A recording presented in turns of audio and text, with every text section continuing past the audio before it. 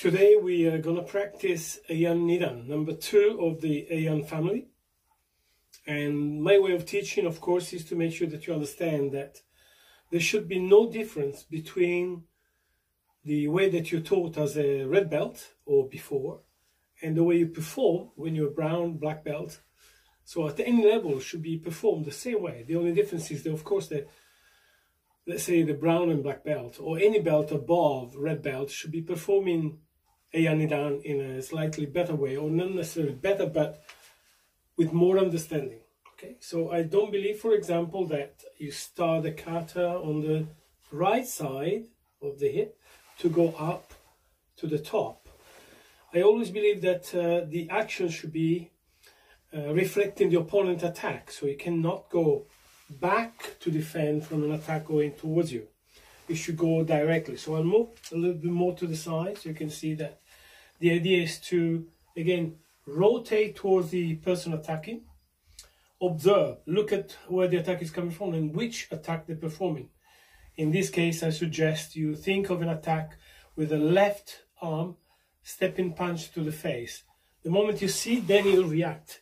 So from where you are in your position, ready position, you just push your arms upward to protect your face. So you push it to the side. Next punch will be the right punch to the face, which you block with the same arm, go in the opposite direction. So as we said, you go directly, block left arm with left arm. Then right arm, punch in attack with the right, you block with the left, and either cross to compress and stop the punch going further, so trapping the arm, and then punching directly. I don't believe that you should be pulling the body back. I should think more important that you attack. So this is not a tetsui but a punch. So again, from beginning, you start by looking, blocking, striking. So in effect, the right arm is only helping. It's not doing much to start with. So you could do just everything really with the left arm. Upward, across, and then strike. Upward, across, then strike. When you do it together, of course, it's slightly more powerful, if you like, because the entire body is dealing with the attack. So together, together, together. So as you pull back, you punch. Opposite side, of course, is exactly the same. So from the last position this way, you would have to look again. Don't move your legs too early. Just rotate your upper body, then lift your right arm. The left is supporting. Again, now is the right against the right attack, face level, then cross, then punch. So from number 3, look, 4, 5, 6. The body is towards, not away from the opponent. Next part is the one I explained in the last video, where you do the Uraken and Kyage. But I'll perform it from this position here so you can see better what the hips are doing. So you turn, you know, to look at the opponent. So number 7 is this action and this action. Then number 8, finishing. So from 6 is 7, 8. All in one go, of course, but is 7, 8. Watch this part here. A lot of people, because they're trying to reach higher, they turn too much. Has to be ura ken. So back of fist, then point open. Yeah? So step to look under the body, prepare and lift.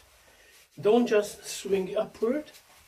Step, prepare, and as you finish your uraken and the knee is not moving, as you can see, as you come back with your leg, you come back with your arm.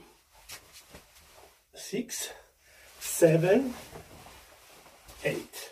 Number 8 is shutoke in back stance. Okay, so number 8 is here. You finish with your opponent behind you. You step forward and you block shuto. Number 9. Then one more. Number 10. Number 1, next one, when you step forward, you block in ozayuke as you step forward. Don't do this too early. Step, then. So don't block first, pull back, then strike. The action is a step by pushing forward your body weight and pressing forward as you strike nukite. This is called yon nukite. 4 fingers nukite. Okay? So you press and strike nukite. Number 11, okay? When you do this, try and remember, as you block nukite, the back of your hand, not your fingers, the back of your hand, and your right elbow, same place. Not here. Center, center, center. Always center, okay? So from number 11, you are in nukite. I'll face the other side so you can see better the rotation. So you turn the entire body. Don't start by turning and lifting, but turning, then the moment you see the opponent, then you react. So number 12 is a rotation, then shuto. Center body, shuto. Next one is at an angle. Don't go 45 degrees, just at an angle, pushing. Also important that from knee and shin pointing to the last opponent, you rotate, moving your front foot.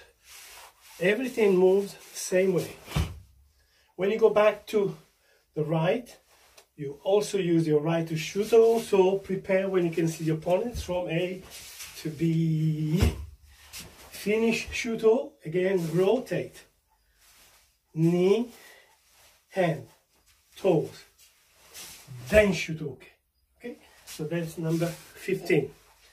From number 15, you move into looking towards the next opponent, which is in line with the shomen from where you started the kata. Okay, rotate, actually it's called ura shomen. So, shuto-uke to zenkutsu. Zenkutsu because the stance is shorter, narrower. Okay, not zenkutsu dachi. Zenkutsu and reverse inside block. Yaku, hammi body position. So, from left shuto to right, reverse inside block, from which you kick under the elbow, maigeri with your right, land and punch with your left. Try and think of from 5, 6, 7, 8. Very important. Blocking, kicking and pulling back, landing and punching. Ending the stance at the same time as Yakuzuki. So as I said, Roku, Shichi, Hachi. Next part, left arm, reverse inside block. Again, Zenkutsu. Ku, Ju, Ichi. So as we said, from reverse punch as you land, 6, 7, 8. We do 9, 10, 1. Again, Roku, Shichi, Hachi, Ku, Ju, Ichi. Next move is stepping forward. We've done most of the techniques going forward, or rather reverse forward, into Zenkutsu, Morotiuke. So from Yaku to Morotiuke. Advance Morotiuke. Elbow touching, not this way. Fists facing same way. Morotiuke. Okay? Front stance. From there, I'll turn this way so you can see better. You rotate, again squeezing, so compress. Then Gedanborai. Once you finish your rotation, you start the block. Then open. Again, not 45 degrees, but around 30 degrees. Hagiuke. Same arm, same leg. Right, Gedanborai. Then pointing, rotating. Hagiuke and Kiai. So we said number 12 to 13, 14, 15, and 16. Yeah! And you can come back. Okay, so from the very beginning, slowly, changing direction just for the sake of completing everything that you can see properly. So as we said, you start, you look, ich, ni, san, shi, go, roku, shichi, hach, ku, ju, ich, ni. First ki-ai. When you turn, remember, you turn only. You rotate, then san, shi. When you move, remember, the rotation is a squeezing action, pulling, then pushing. Okay? So, the last position, 11. Then you turn. Ni, san.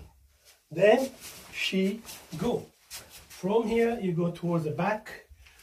Roku, shichi, hach. Ku, ju, ichi. Then you step forward, orokyuke, ni. You turn from there, san, shi, go, and roku, ki-ai. Hey! Then you can come back. So this kata number 11, first shout. Number 26, agiuke, last shout. Okay, so practice in slow motion mostly if you can, especially reverse, reverse. And notice that as you block, there is not a big action coming out, going under. Just travel forward, pushing through. Elbow stay still. Do not swing. Kick, punch. Twist, elbow stay still. Ni, san. Okay, so please practice and stay safe. Os.